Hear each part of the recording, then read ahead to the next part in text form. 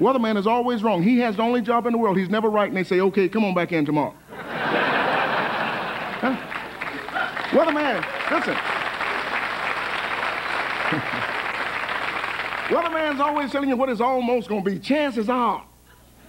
You go to school, the teacher asks you how much is 3 plus 4. You can't go nearly 7. With a 20% chance of being 8.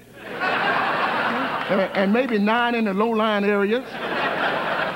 And they always give you a satellite view of the whole world. I don't need to know what's going on in Kathmandu. I want to know what's going on right here. I want to see my weatherman with his head sticking out of the window. Huh? If his head is wet, I know it's raining.